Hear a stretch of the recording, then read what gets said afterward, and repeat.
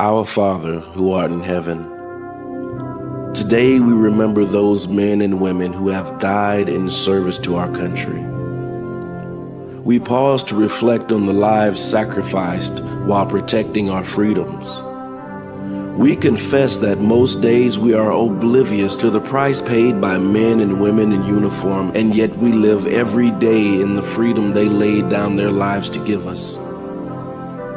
So today, we recall the words of Jesus when he said, "Greater love has no one than this, to lay down one's life for one's friends." And let us not forget that each life lost represents other lives that are left to pick up the pieces. We lift up widows and widowers, brothers and sisters, parents and children of the servicemen and women who fought valiantly for our country. We ask for your peace and comfort to never leave them. God, we thank you for the lives of these men and women. May their memory and their service never be forgotten. Amen.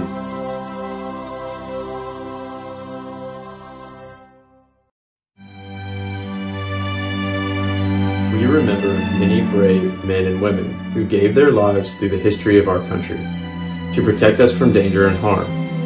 We salute all those who served in the military.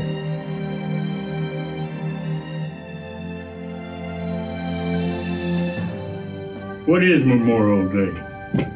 Memorial Day is a United States federal holiday, and it's to commemorate those who have died in service to their country.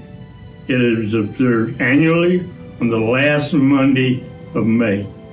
Memorial Day was originally known as Decoration Day, an occasion to decorate the graves of the war dead.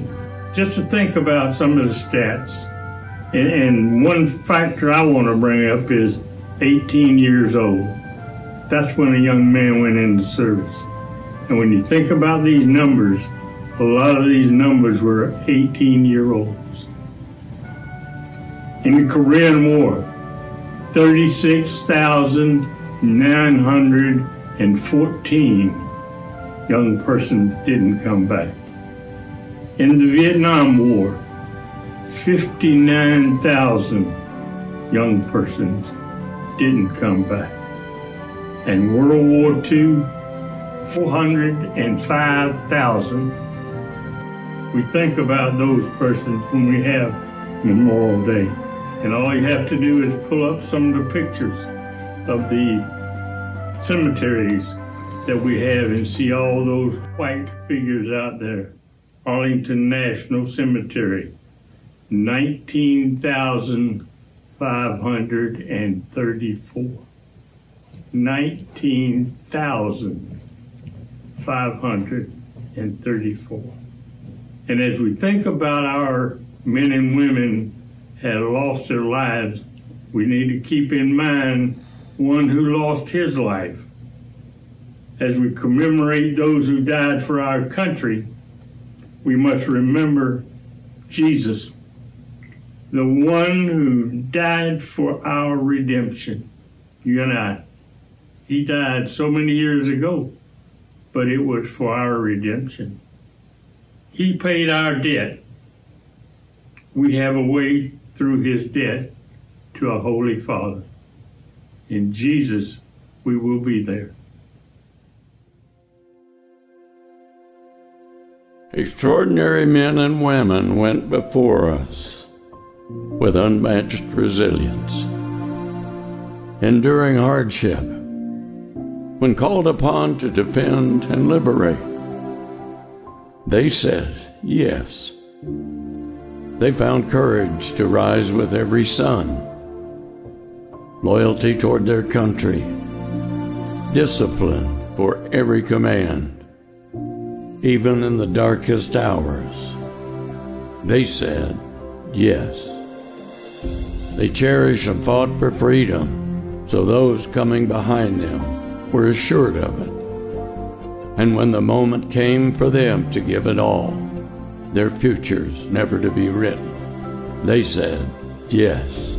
Today, we think upon their sacrifice and find our way to honor them, saying yes to making the most of what they gave us and filling the earth with God's goodness.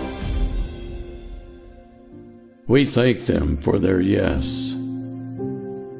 They will never be forgotten.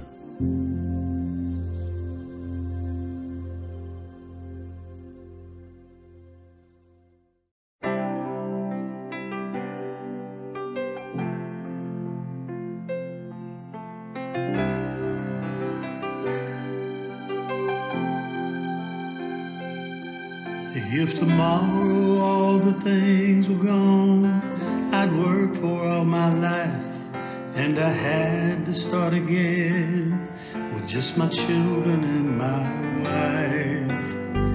I thank my lucky stars to be living here today, 'cause the flag still stands for freedom and they can't take that away.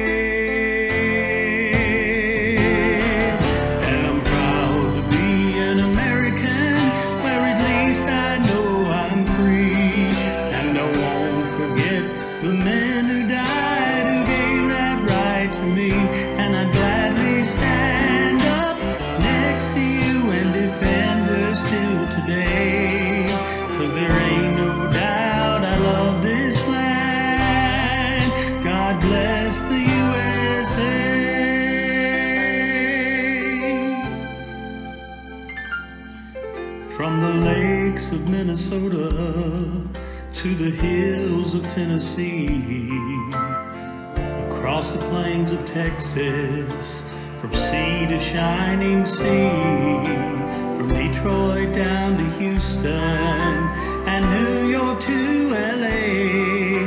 Well, there's pride in every American heart. It's time we stand and say,